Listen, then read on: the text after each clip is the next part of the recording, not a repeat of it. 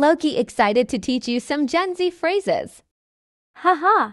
I'm highly confused. Go ahead, teach me. Okay, first one. No cap means no lie, like, I'm so tired today, no cap. Got it. No cap, I'll remember. That's a useful one. Next, slay means do great, like, you slayed your presentation today. Slaying it already. I can see myself using that one a lot. What's the opposite of slay? The opposite of slay is fail or bomb, like, that joke bombed. It was so awkward. Okay, got it. What's another one?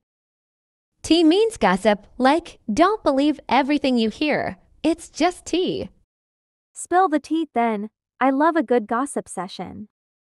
Next, ghost means ignore or cut off contact. Like, I hate when people ghost me. It's so rude. Don't ghost me, friend. I'll be sad if you do. Savage means ruthless or brutally honest. Like, you're savage for leaving me hanging like that. You're savage for teaching me this. Just kidding, thanks for keeping me current. Haha, no problem. Now go out there and slay the day ... or at least don't bomb.